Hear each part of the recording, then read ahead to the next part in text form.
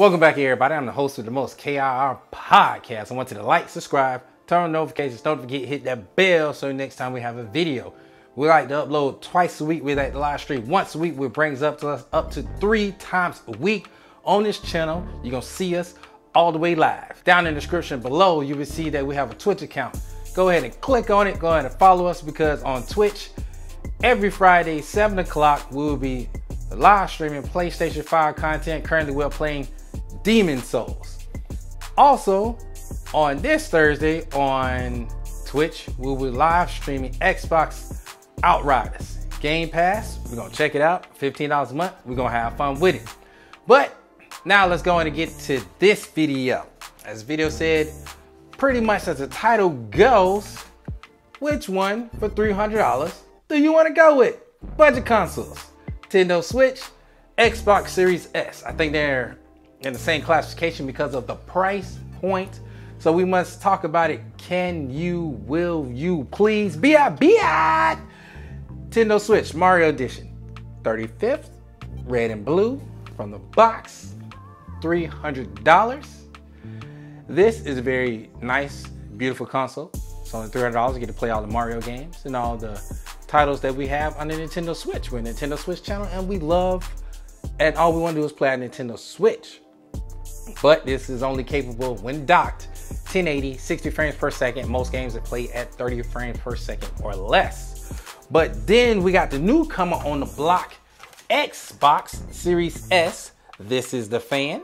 This is the front of it. $300. $15 a month Game Pass. So you can play all the brand new titles day one. Outriders, MLB, Sony. They somehow rigged something and able to play that. MLB The Show, day one, Xbox. So my question to you is, which one would you get for $300? Because that's what it is. Are you an Xbox future-proofing next 5 to 6 years? Nintendo Switch version 2, which we have the Switch Pro / Super Switch coming out at the end of the year. And that's going to be anywhere between $350, $400, or some people say $450. But even if it's at $400, will this little machine, this is the only back part that you really need that's streaming to the TV, be capable of, DLSS, Deep Learning Super Sampling, which can upscale to 4K, which is great. But will it be able to look just like this one, 1440p, 120 frames per second, and for some games 4K 60, depends on the monitor. Of course, 1080, 120, or 1080, 60. Will this be able to compete with that? This will be $300. When the Super Switch come out, which will be $400, which now jumps in the realm of PlayStation 5 digital. And there's no way in the world it's gonna look like PlayStation 5 or Xbox Series X. I don't see it. People are saying that, but the reality of the situation is you got your hopes high. You need to shoot low, player, because if we don't hit that, a lot of y'all gonna be disappointed. The next question is, how many of y'all are willing to sit up there and shell out another $400 for games that can be played on this also? I mean, think about that for a moment now. Again, we're talking about right now if you have $300. I know that you're gonna say, well, I have to try to hassle and jump in the line and try to get one of these. That may be true. But depending on which one of these you're grabbing, you may have a hassle trying to get this too. It's 35th edition. Some places you can find it, some places you can't. The Monster Hunter's Rise, some places you can find it, some places you can't. Animal Crossing, questionable. But the neon blue and the gray, the original, of course you can find those. But at the end of the day, if you want to play those COD, Call of Duty games, and for the people who are into gaming, casual gamers, are you just going to be happy with just a Nintendo Switch if you only had $300? Or are you going to be able to be happy with this one for $300? Granted, it's a home-only console, but you can do xCloud and all that and play it on your app on your phone. But my biggest thing is, for $300, we need to think about this. Is this a better console? And then we talk about $400 for the Super Switch. Now you can play with PlayStation 5, and there's no way it's putting out PlayStation 5 graphics. We're just not being real. Now, for those of y'all who are finesse with it, you will grab both for the 600, brand new, obviously. But for 300, which one is better to you. I mean, realistically, $300, and I'm a casual gamer, I just play at home and not on the go. This is a much better buy. We're talking about Game Pass, $15 a month, AAA titles day one on this. You're not getting that with this because, again, for Monster Hunter's Rise, $65, depending on which game you bought. $65, $75, or $105, depends on which one. So let me rephrase that. $59, $69, I think it was $99 for the deluxe edition. I mean, $69 for the deluxe edition, $59 for the regular, and then for the Amiibos was like $99. Or Battles of Spirit, $65. Nothing wrong with that. Or Mario Odyssey right now, $65. There's nothing wrong with that. But again, $720 in hand if you're playing in handheld mode. But a lot of the regular gamers play it on a console dock station only. And then that brings this into play for $300.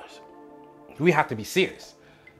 Which budget console is better for you? The next 5 to 7 years?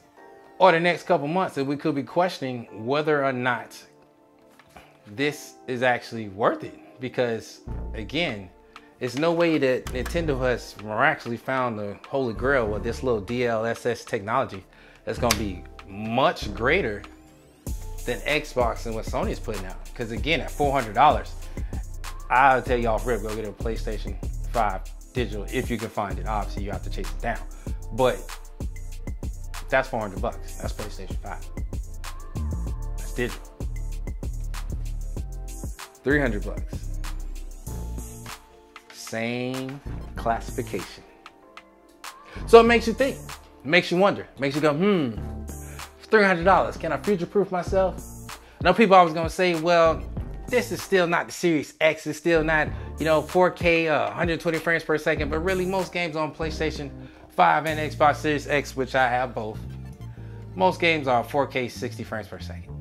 Just be honest with you. So if you got a 4K TV or 4K monitor or 60 frames per second, you're good. But then my question is, do you want to be at 60 frames per second or rather drop it to 1440, 120 frames per second?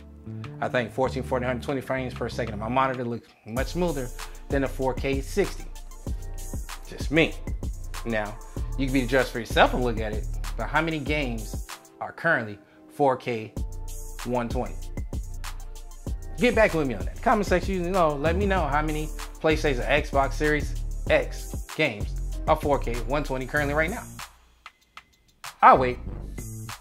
But in the meantime, this video was about, should you get the Switch for a couple months or future-proof a couple years? I'm gonna let you be the judge of that. You could have anywhere else, but you chose to hang out with me. I wanna say I appreciate you. I like to upload twice a week, stream once a week. Catch us out on this channel, 8:30. We're gonna be playing Monster Hunter's Rise this Friday. Also with a little Astral Chain, dog. Hopefully we get a chance to play a little bit of Splatoon too, so we can be out there and go get it, baby. I appreciate you. I thank you. I'll catch you on the next one. And don't forget to switch it on. But my question is Xbox better for that 300? Check them pockets, baby. You get back with me. Comment section below. Let me know. I'll catch you on the next one.